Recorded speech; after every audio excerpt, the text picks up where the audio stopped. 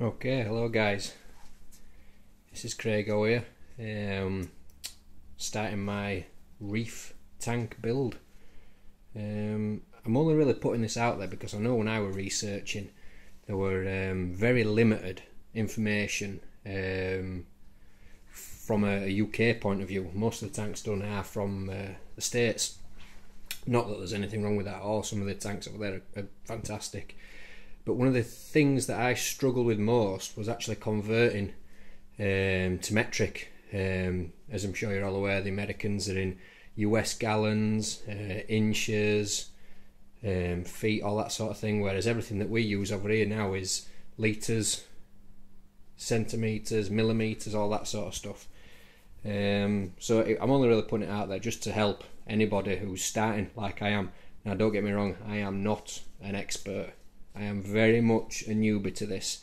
I've got one small nano tank, sort of 60 litres, and this is my first sort of venture into the medium sized. As you can see, I've got various bits scattered about all over with my daughter's toys. A lot of the stuff I have done on the cheap. I have bought a lot of this stuff second hand.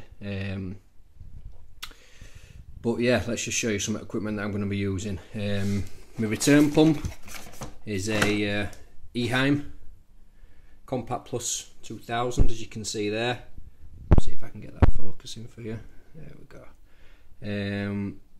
More than enough. One of the reasons why I went for quite a strongish pump for my tank size is the head height that I'm going to be pumping. So it's going to need to pump to not far off 6 foot. You know what I mean. Whereas this will pump to 2.3 meters, which is more than enough. So that's why I've gone for that. This Rio 2100 there, that's going to be feeding my protein skimmer, V2 Skim 400. Again, you can see this is in used condition. I got it for a bargain off of eBay, as most of this has come. This bit of PVC that you can see that I've put together, that is basically going to be, come on focus, that is basically going to be the supportive frame that I'm going to be putting my live rock on. Now when I show you the tank in a minute, you'll see why I'm going up as opposed to out. It is a tall tank as opposed to a wide tank, if you will. Not much more to show you on there really. That is this little tank here. Is going to be my sump. Just a little 60 litre sump. It's not as big as I would like, if I'm honest. I would like bigger, but the cabinet that comes with my tank, as you can see, has limited width. I could go deeper. I suppose I could get one made and that'd fit it all in the bottom, but I'm wanting to use reactors. I'm wanting to have a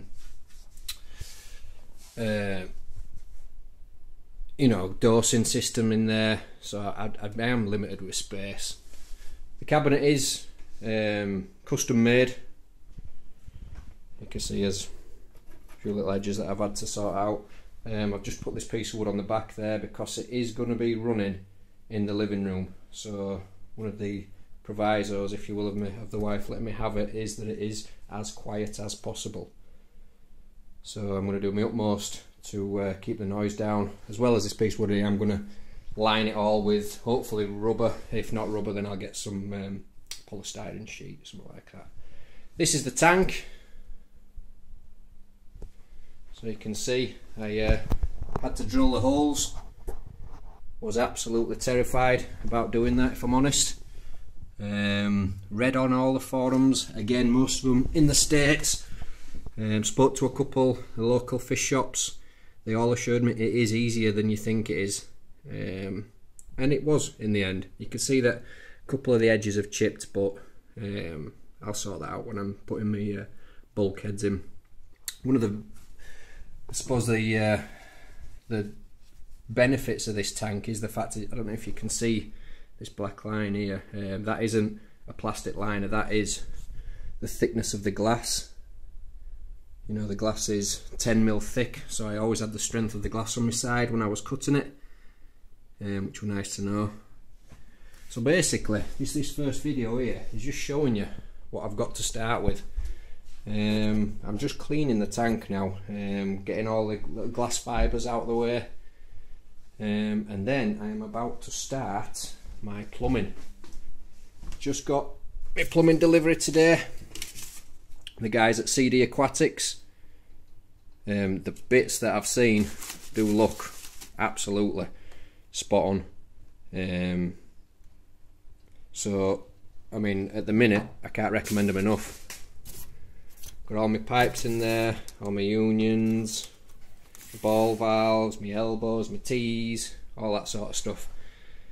And now I'm just in the process of figuring out my plumbing. So what I'll do is, guys, once I've got this tank cleaned up, I shall then put on another video of me plumbing. Thanks for watching. Please subscribe. I will keep you as up to date as possible as I can.